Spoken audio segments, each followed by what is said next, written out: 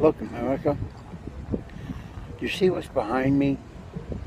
It's called our American flag. We need to get back to respecting that flag for what it stands for. Yeah, I'm a disabled American veteran,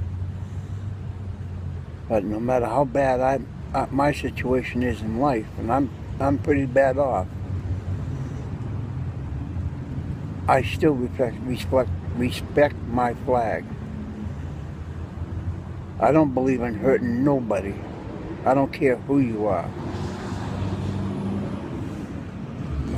If I don't like something, I do something about it by doing protest or peacefully, constructively, and honestly. Going out killing police officers is not the answer. No matter how many times you kill one, it's only going to make your situation worse. Look, I've been all over the world. I've seen poverty. I know what it's like. And I understand, or maybe I don't understand how the blacks feel. But I do respect them. And I respect what they're trying to do. But not trying to hurt people, I won't respect them. I won't respect that. I'll respect the good ones, but not the ones that are trying to hurt other people. Whether they're a cop, a civilian, or a military person, it doesn't matter what. Man, America, wake up. Those that want to cause harm to another American is ridiculous. It's bad enough we have to fight a war somewhere we don't really want to.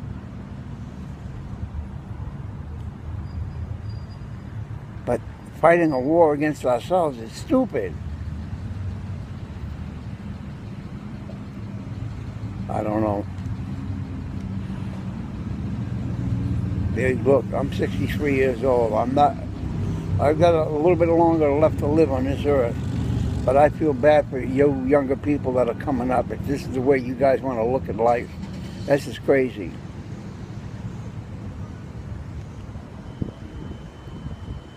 When I was growing up, I didn't like a lot of things that were going on.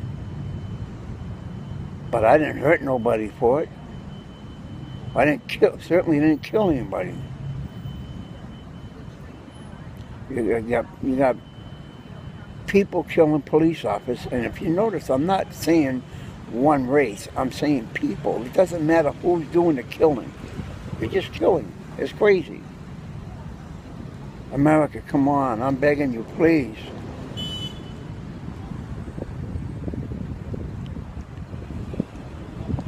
There's a way we can do this. Is love one another, as God tells us to do. Respect those who respect you. You don't have to like what they're not doing, but you protest. What's so hard to understand with that?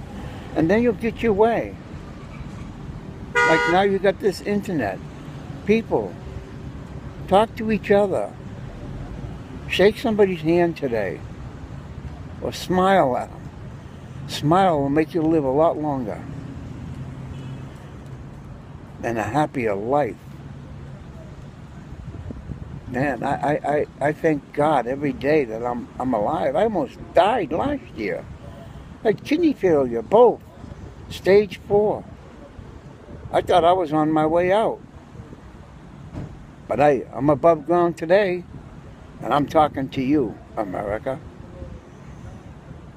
And that means anybody and everybody that can hear this. Please, please. Our trials and tribulations that we have, or I should say tribulations that we have, are not that great that we can't deal with it. God says He'll only give you no more than you can handle. So, you handle it the way He would want you to respect human beings.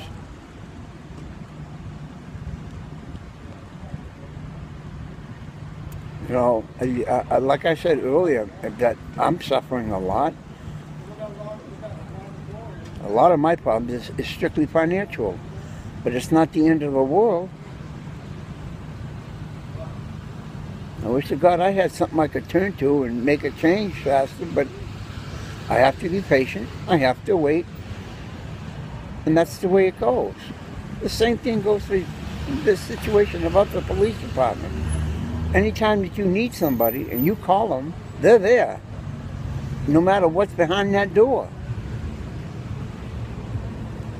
This is not the answer to go.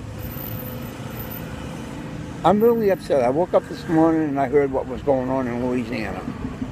I mean, day after day after day. This is crazy.